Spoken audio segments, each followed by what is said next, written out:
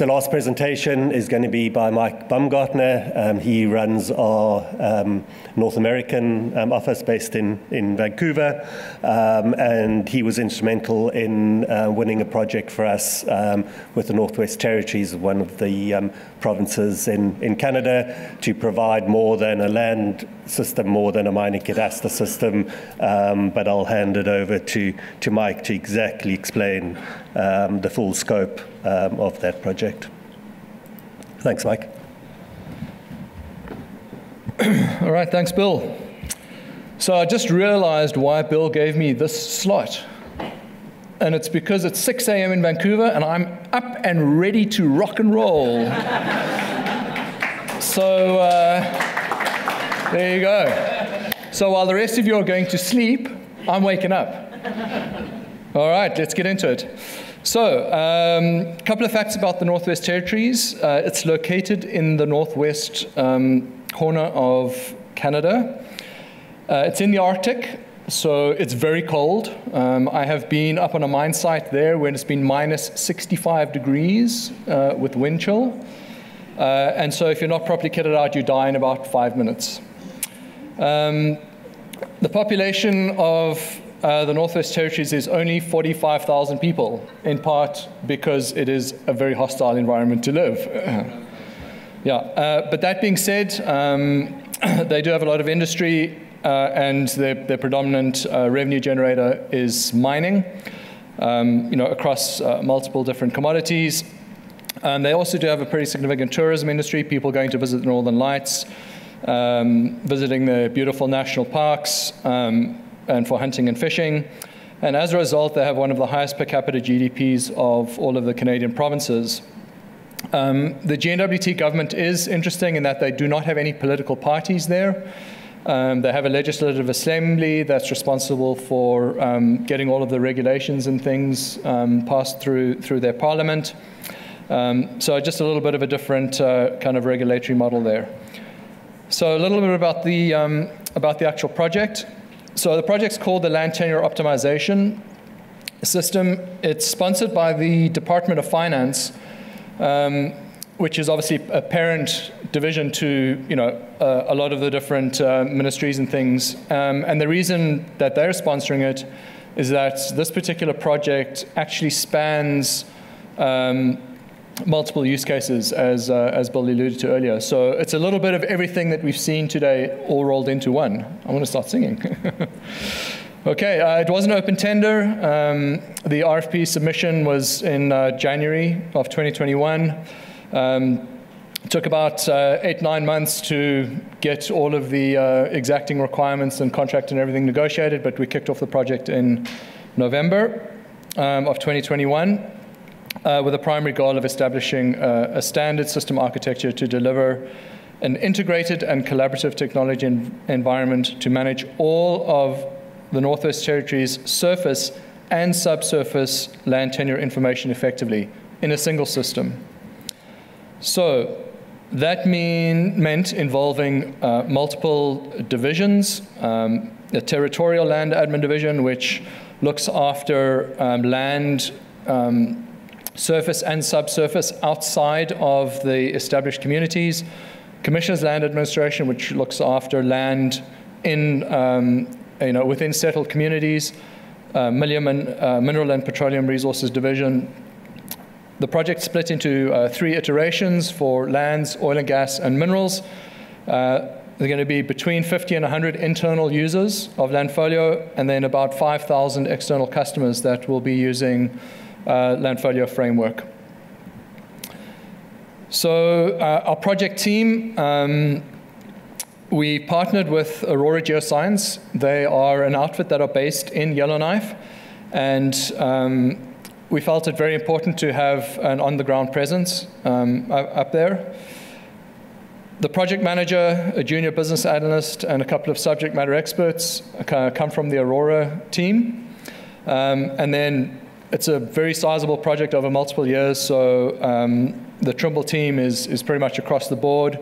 We've got a number of professional services staff, business analysts, database analysts, etc., working on it. John's implementation engineering team are doing a lot of integrations for us that I'll chat about. And then Nick and Toby's team are going to be doing some custom development for this project as well.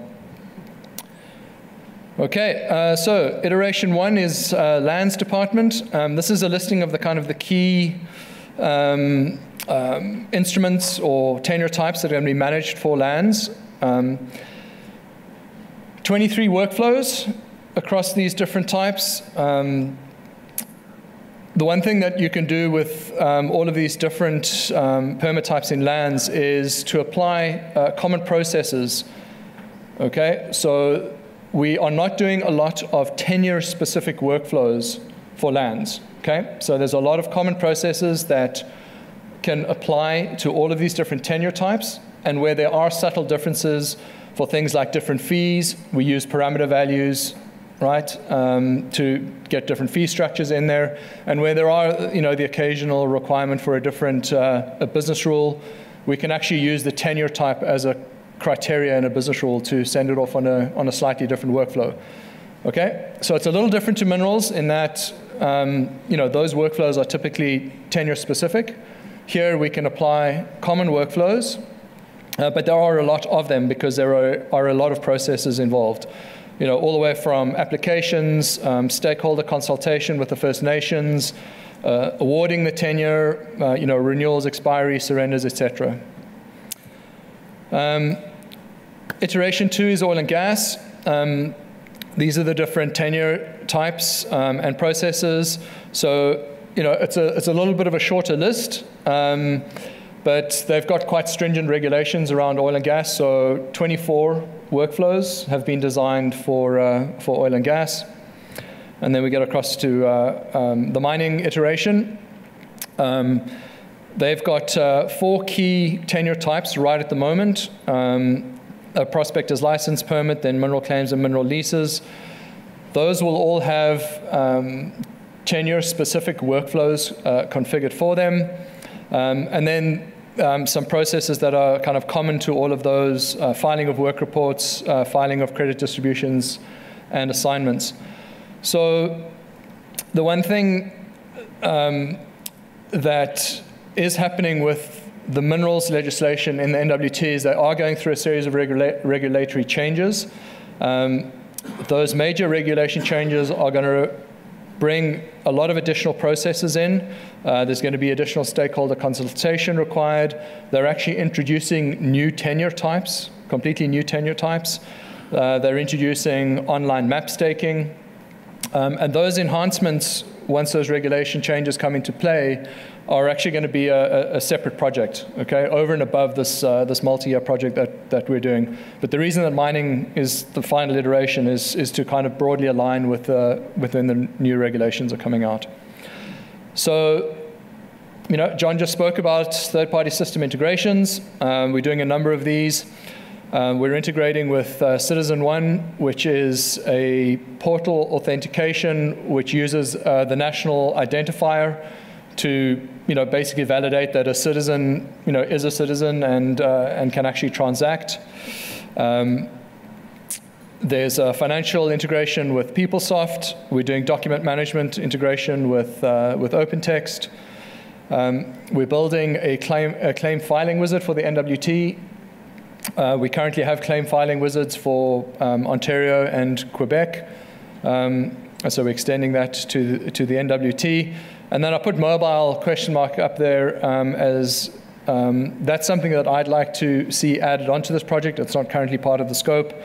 But hopefully, using the awesome work that Dean and the guys are doing there, hopefully convince GNWT to implement mobile, because in terms of the enforcement and compliance sections, there's quite a lot of inspections and things that are needed as part of the lands processes.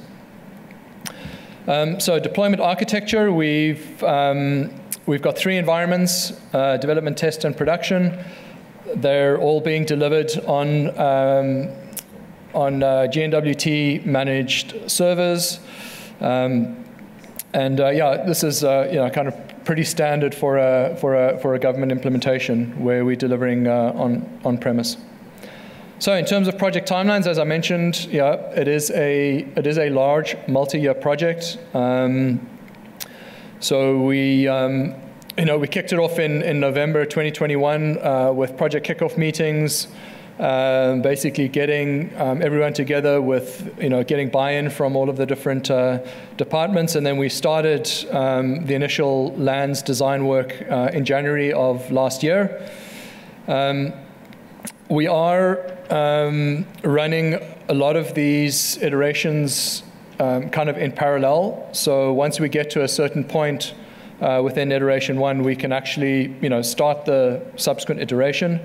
So although iteration 1 for lands is going live in a couple of months' time, we've actually already started the design work for the oil and gas iteration back in July of last year.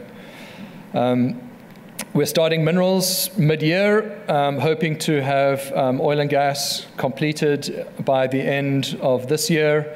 And then we're currently targeting April 2024 for a system that matches the current regulations, okay? The project to then tack on the new regulatory changes is probably going to take another 12 to 24 months after that. Anyway, the key message here is that this project is, it's a five-year project, right? That we're in for. So in terms of project milestones, this is just an example of the milestones within iteration 1. We've seen a lot of this. It's very similar to a lot of the milestones that have been pulled up for some of the other project updates that have been done.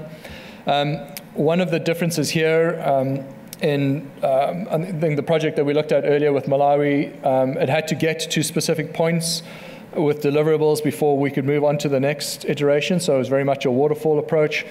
For this project, we're taking a bit of a hybrid approach where we are, because it's of such a large scale, we are trying to get going with certain of the milestones before other milestones are completed. But there are some critical things that need to get done, right? That are waterfall, right? We can't do user acceptance testing until training is completed of the users, for example, right? So it's a bit of a hybrid approach there. Okay. Yeah, so there's a back office solution, obviously, along with a framework solution. I've just got a couple of screenshots here to show over the last couple of minutes. Just a few things to highlight here, piggybacking off what Toby spoke about in terms of new features in Landfolio. So here you can see we've got a customized menu item where you're very familiar with having the top section of Landfolio here be called a license, right? In this case, it's called a record. The next section here, which would typically be for agreements, has been rebranded management, okay? So just talking to the configurable nature of the menu items there. Moving on to the maps and the GIS, the ability to turn layers on and off by default when you're consuming external WMS or WFS services.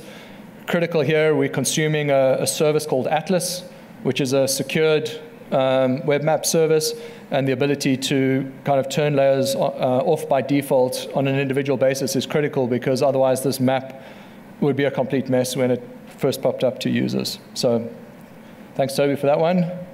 And then finally, structured data. Here's an example of a residential lease, and at the top section here, we've got a whole lot of custom structured data related to risk assessment, securities, and improvements that have been made on that particular lease. So making extensive use of structured data. Okay. Yeah, framework. This is the dashboard for lands. There are going to be different dashboards for the different iterations. So there'll be land-specific dashboard, oil and gas-specific dashboard, mineral-specific dashboard, and again, as Nick explained, we have a lot of options now in terms of making these web pages look and feel exactly like the customer wants, based on the new framework capability. So that's what the dashboard for lands looks like. This is looking at a tenure portfolio, a screenshot where we've got pending tenure, active tenure, inactive tenure, so all things that you saw earlier on that we've implemented here. This is an example of a detailed view of an agricultural lease.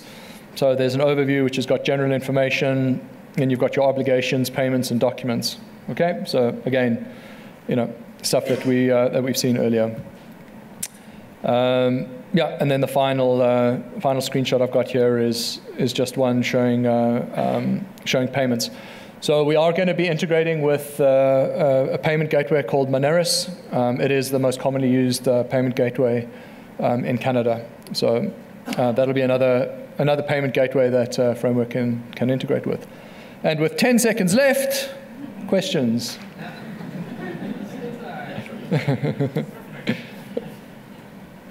3, 2, 1. Time's up.